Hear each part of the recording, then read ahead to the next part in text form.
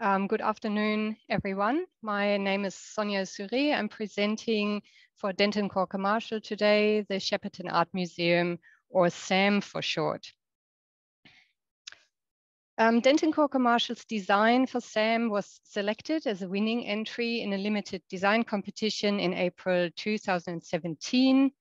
And in October 2021, the museum finally opened its doors to the public. In this presentation, I will focus on some of the design elements that contributed to SAM's unique urban design response. So first of all, the positioning of the building on the existing site was, of course, absolutely critical. The site we found was ideal. You can see here the road into town coming up from Melbourne. The site is located in a very popular park. It also housed a petrol station, so some, of course, demo, decanting, and decontamination of the soil was required. We teamed up with landscape designers Urban Initiatives, who had extensive experience in the development of the park, the beautiful lake there in the background, and the wetlands. Together, we designed a building solution in support of the floodways we found on the site. A series of bioswales, vegetated with indigenous plants, are designed into the surrounding landscape, really focused on retention and repair. So the logical solution appeared to be a very compact building, a small footprint. A maximum of about 1,200 square meters was requested, and we extruded that over 5 floor levels. So again, you can see here Wyndham Street.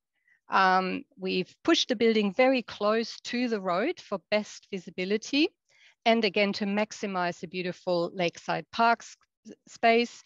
And the square building was slightly rotated. You can see this well on the side plan, to create 4 distinct community public spaces and 4 identities. Of course, there is the civic forecourt to the actual main entrance to SAM. There is the southern arrival and drop-off area associated with the visitor information center, also a tenant in the building. There's the shaded community art space towards the lake used by Kayela Arts, the indigenous art community. There's also the amphitheater here, and then finally the art hill to the sunny northern side provides access to the cafe, which is actually a floor level up, because the art hill also disguises loading and some plant under its mount. Shepparton is very flat. You can appreciate from this image. It sits in this vast Goulbourn River Plain. So to be elevated in Shepparton is quite special. For the design of SAM, it brought several advantages with it. So once, the small footprint maximizes the much loved park space, as we said. We extruded the small footprint over 5 floors to accommodate the 5,300 square meters of briefed area.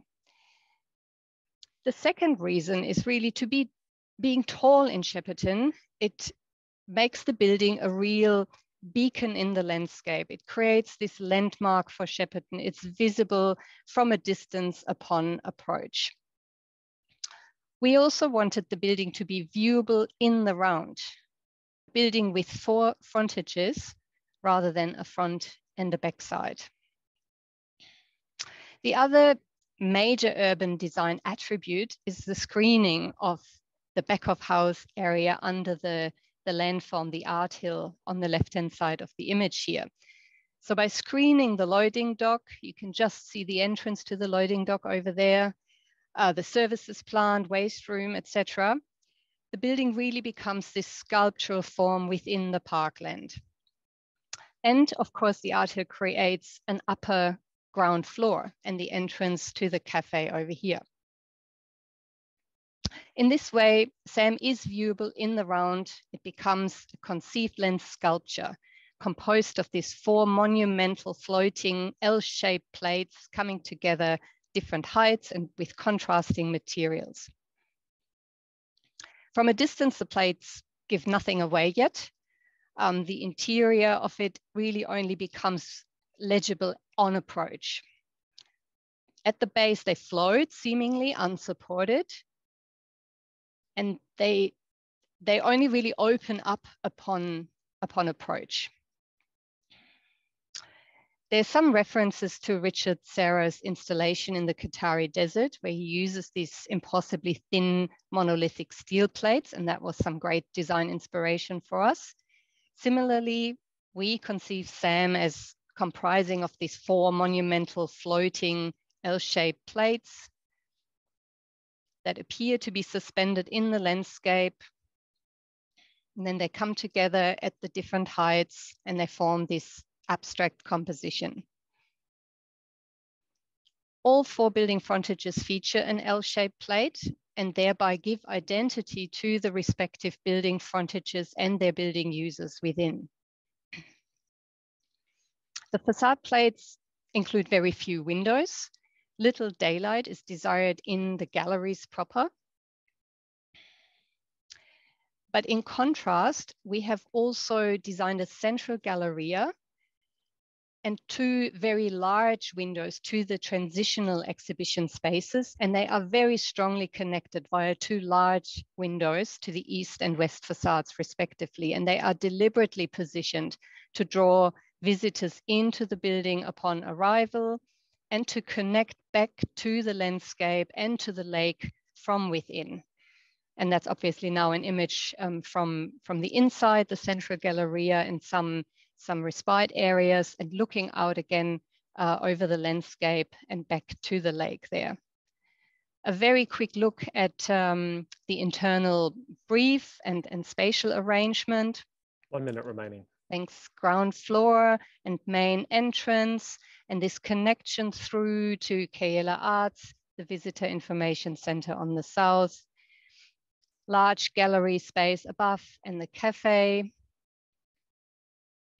Further gallery spaces, back of house and admin. And then finally, going up the stairs to level 4. There's function spaces, a bar, library, and then a beautiful terrace overlooking again the lake and creating this connection back to the outside and the landscape also from the top floor. And there it is, settled in well now, and I think really in use now by the community in Shepparton. Thank you very much.